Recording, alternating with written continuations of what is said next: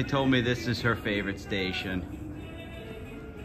I'm more of a 90s alternative and grunge kind of guy with some MTV 80s era rock music. But it's all good here with Nadowessi. It's great seeing her this morning.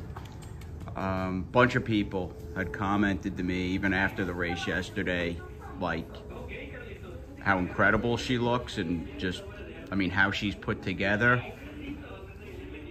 I love this color too. Oh, my good girl.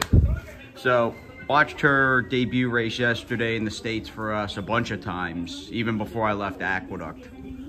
Watched it a couple of times, and from her braking, like she was leaning left and kind of veered left, smashed into the gate and was off a little sluggishly too. I thought she did a lot of things well in that race, and that, like, as I posted on Chatter, that mid-race handiness where she got herself up into like a really good spot, covered up on her own. I mean, she did it pretty much under wraps with no urging whatsoever, and she just, you know, flattened out a little bit when the winner quickened away.